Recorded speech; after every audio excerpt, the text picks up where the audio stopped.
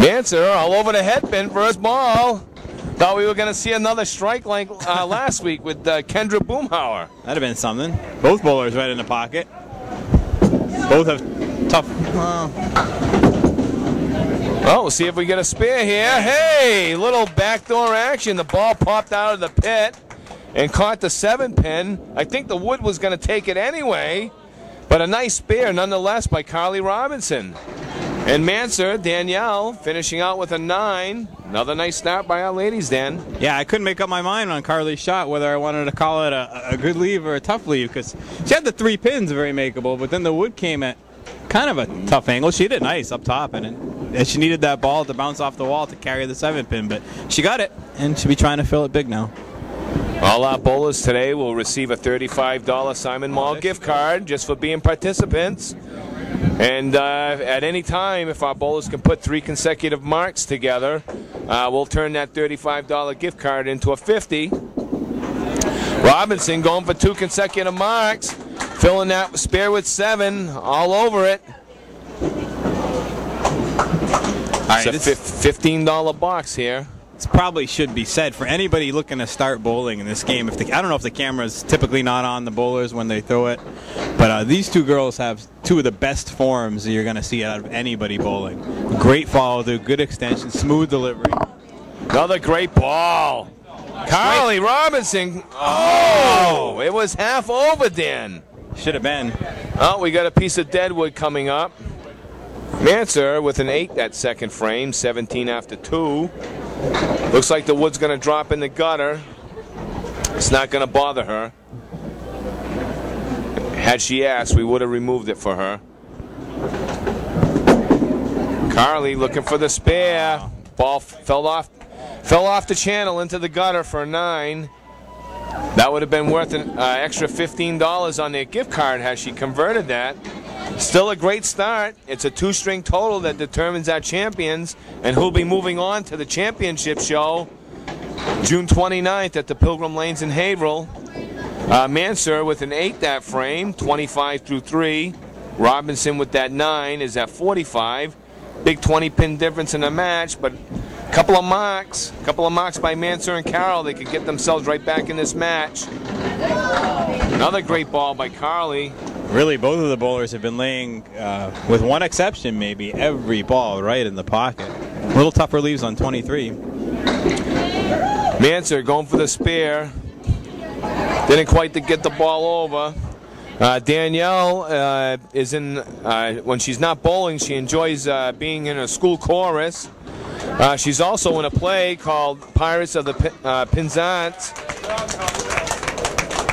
Danielle's the defending all-events champ for the state tournament that's coming up in another few weeks.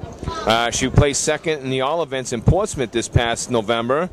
She currently averages 97 with a high single of 144 and a high triple of 364, which just recently earned her 360 patch. She was very proud of and showed me when she came in today. Danielle also said she's got 10 weeks in a row with 300-plus score in her league. So she's been on fire. She had a very tough 3-2 split, Steve, and she had some wood behind the 3. She hit it perfectly, but the wood may have actually cost her the shot there. Robinson, nice try on that 4 horseman. Manser with a big 10, some nice pinning. 45 through 5. Their partners, the boys, will be coming up.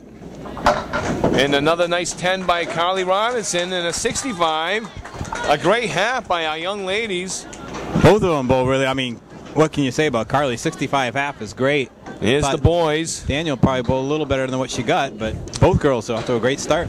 Yeah, other than the 8-pin break Danielle had, she didn't really have a lot to shoot at. Our boys not messing around. Sean Carroll on fire today during the roll-off.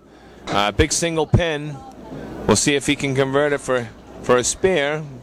Get their team on the board right away. Slid by it.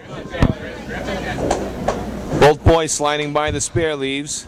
We got a little contrast in styles. Lombardo likes to go. He likes to Carroll's rush. Very deliberate. I was noticing that really myself. Takes his time. Well, Carroll with a nice 10. Picked up 2 pins, cut that deficit down to 18. 55-73. I gotta say, from the perspective of the guy who does the video editing on a weekly basis, Sean Carroll is pretty much my challenge every week to try to get his strings to fit in under 10 minutes. But he's a good bowler. We don't want to ever. Well, he was on fire today. Yeah, he's bowling great. Especially moving up to the 12 to 14 age group. He was going against kids that that were a little more experienced than him. Oh, nice shot. A little older. What a shot. But he's just throwing a great ball. There's a reason why right there. Nice shot on the spare. Lombardo, a veteran on our show. Big 10. Solid 10. Well, Carroll will be looking to cut into that 18-pin deficit with a big ball on that spare right here. See what he can do. On the quarter, 4 horsemen left side, fills it with 6. Sean Carroll said he enjoys video games when he's not bowling, but his main love is Candlepin bowling. He had the high single in the States last year, and he'll be looking to defend that title. He's currently averaging 87 with a high single of 132 and a high triple of 315. And Lombardo throwing his first spare of the match. Between all 4 of these kids, they've been on our show, I bet you, all of them combined a dozen or more times. A lot of experience here with this match. So I got a word of advice for our bowler, Steve, the one who you said likes video games and bowling. 2 words for him. Way to combine them both. Wii bowling. That's it. It's He's fun. Probably practicing right in his home, right in the parlor. I know my son Brandon loves that Wii bowling. He's actually very good at it. And anytime I play him in anything, he really whoops my butt. Brandon tried out for the show today. Didn't have one of his better days. Wow!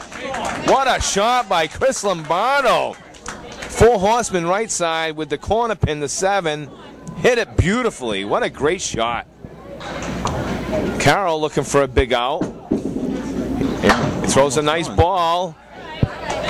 Finishes with a 7 frame. And it's 88 to 108. Robinson and Lombardo looking for that top seed. I don't remember what it is, do you? You know, Dan, I always forget something, we were and that's talking what about I forgot that. this month was the top seed scores. And we were talking about maybe making a poster for our next stop so the kids will know. We do need to do something. Lombardo, tough ball, filling that spare with 1. Carroll would really love to make this shot. He's got some wood in there. He hit it a little light. Little light on it, but he put the ball there. Nice attempt. Lombardo with a big out. Yeah, he tried to make his spare, too, to try to make that 3 in a row. But kind of a funny piece of wood in there, though, yeah. Dan. Carroll with 8. Lombardo with 8. So at the end of our first game, Manser and Carroll are respectable 96. And Robinson and Lombardo at 117, a solid 117 game. We're going to go to break, and we're going to come back with the strike ball jackpot worth $215, and we'll see if our lucky participant can do it. So don't go away, folks. We'll be right back. All right, we're here with the strike ball challenge. It's worth $215, and we have another parent of one of our bowlers, Joanne Manser. How you doing today, kid? I'm doing good today. Last time you were with us, Joanne tried for the strike last year at Pilgrim Lanes. I believe you've done the best by dropping 9. You're the closest. So maybe today's the day. Maybe. We hope so. A great, fine young lady here takes her daughter to all our TV tryouts, and we can't thank her enough. Just for having some fun, Joanne's going to get a $5 Dunkin' Donuts gift card, but let's go get the $215. All right. Go get them, kid, whenever you're ready. Let's hear it for Joanne. I have an actual set of headphones. Yes! Oh. On the headband. Good try. Good try, Joanne. Another great attempt, right on the headband. Now we know where her daughter gets it from Mom.